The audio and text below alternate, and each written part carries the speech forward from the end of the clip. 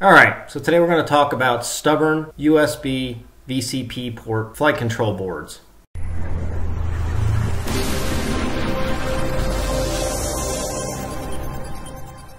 Okay, so I have a couple omnibus boards and my Windows 7 laptop, for some reason I cannot get them to work in DFU mode.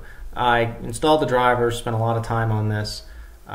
They connect fine to any of the flight control software for the drivers, but and they will go into DFU mode or bootloader mode from the command line or using the bootloader pads or whatever, but it will not show a port up here no matter what I do to make that work. And there's some good videos out there on this workaround, so I don't think I'm adding to any data pool on YouTube. However, I just want to draw it to people's attention. So what happens is, you know, I can connect to flight control software again with the omnibus boards, but when I go to flash it, I hit a roadblock and I can't do that because I can't get that DFU mode to come up as it should come up as DFU up here once you switch in, and it won't, and then I get this failed comport. You can go ahead and download STMicroElectronics. They have a DFU mounting firmware flasher themselves. So you can go to the STMicroElectronics. I'll drop the link in the description. Go ahead and download that, get it installed. The first thing you need to do is the DFU file manager.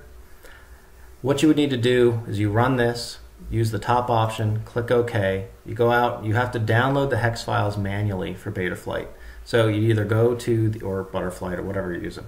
You either go to the GitHub sites and download those for stable releases, or the Jenkins site for Betaflight if it's an unstable release. Get those downloaded for your board. You go to here, you would select your hex file, so you hit this S9 or hex, and it's going to go ahead and make a DFU file.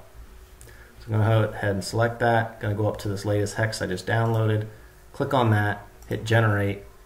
It's going to ask me where to put it. I'm just going to save over top another one I have in there and hit save. It says successful image made. Just takes a second. Hit cancel. Now I'm going to go up and go back into that. There's another one here, DFU SC demo, whatever. Click that.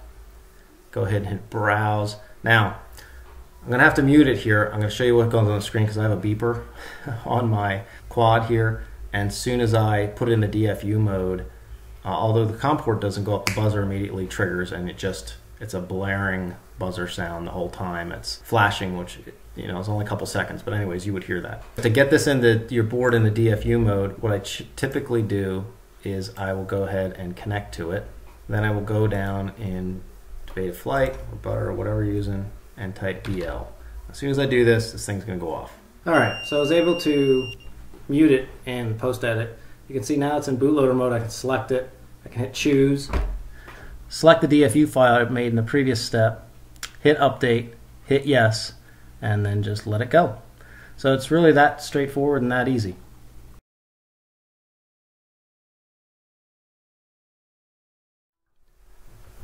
Okay, after it's completed, it will dismount, or I unplugged it so it stopped beeping actually. I'm going to go ahead and hit quit this. Now I can go back into Betaflight, go ahead and connect.